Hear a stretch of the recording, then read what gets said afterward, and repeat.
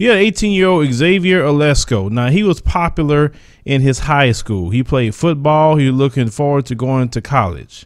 And that was cut short because you had 3 NeanderThugs that was participating in taking his life senselessly. Xavier about 2 years. Hunter Farrell found his friend, 18-year-old Xavier Olesko, left for dead in the driveway of his dad's white settlement home. He's relieved to know police have made an arrest. It was hard to sleep. I was very paranoid for, I don't know. And then finally heard last night and just got my best night of sleep. Police say Olesko knew 23-year-old Sean Garrison and that the two planned to meet up. Detectives believe that Garrison, alongside his 2 brothers, 17-year-old Kyle and 18-year-old Ty, planned to rob Olesko, ultimately shooting him in the chest and taking off. Sean Farrell was home at the time of the shooting. They think they're trying to walk me around the tape, and I see both of my sons, and then I'm like, okay, where's Xavier? And that's when they turn around. I'm like, well, he's right there. And that, you know, that hits you. Wednesday, 9 days after the fatal shot, police arrested the brothers, one from a home on Cherry Lane and 2 others from this apartment complex off Emerald Crest Drive. Arrest made just a few miles from the Farrell home, where Olesko was living at the time. It is a big sigh of relief to know that, okay, you know, maybe there could be some justice for Xavier. I just hope they get justice. And I hope it fixes a lot of people. A lot of people were broken by this. Friends say Olesko played football for Brewer High School and was excited to graduate. They say they'll always remember his sense of humor and his smile.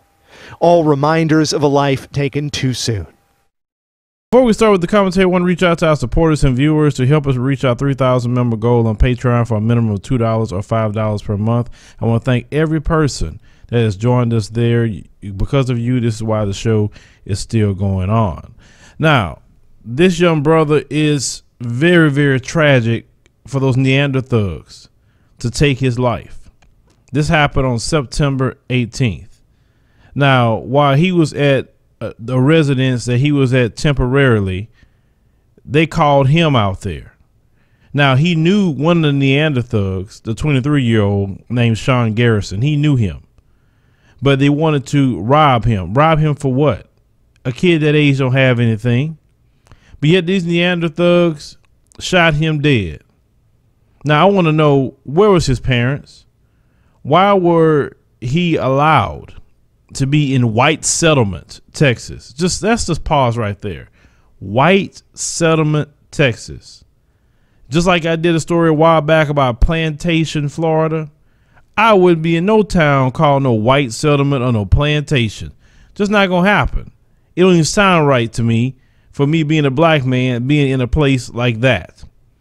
Now, his parents, wherever they at, lost their son. I didn't see anything in this video. Say he was popular in school.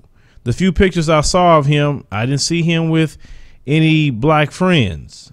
Kind of remind me of something I saw before, but a few pictures don't really paint a whole picture of the young man, because the NeanderThugs did a horrible thing, which we know this is what they practice constantly.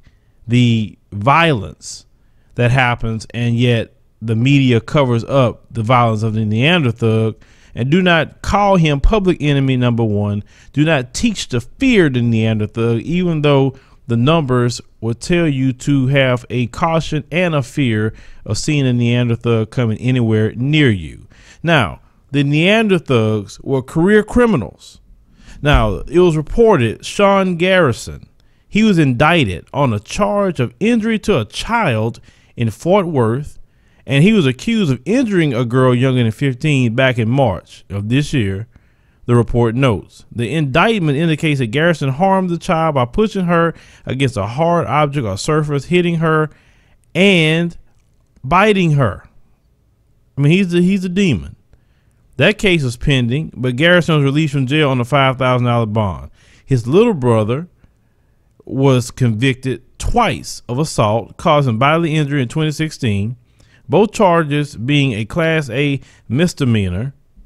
Now, further down, it said the first case was initially filed as a robbery. He was accused of assaulting a man by punching him, hitting him with a chain wrapped around his fist, and scratching him, according to a criminal complaint. He received deferred adjudication, meaning it wouldn't have gone on his record, but the sentence was reinstated after the second assault charge, and he received 10 days in jail. He also convicted in July of possessing less than 2 ounces of marijuana, a Class B misdemeanor, and sentenced to 2 days in jail. So this young brother was exposed to savage Neander thugs, and he lost his life because of it. Parents, we have to watch our children of being around the Neander thugs, because as black people, we'll keep our kids away from Pookie and Ray Ray and Man and anybody else that's trying to commit some crimes, but don't lay down your guard for the Neander thug. I say have your guard up 100 times more for the Neander thug, because at least the thugs in our community, we can see them coming.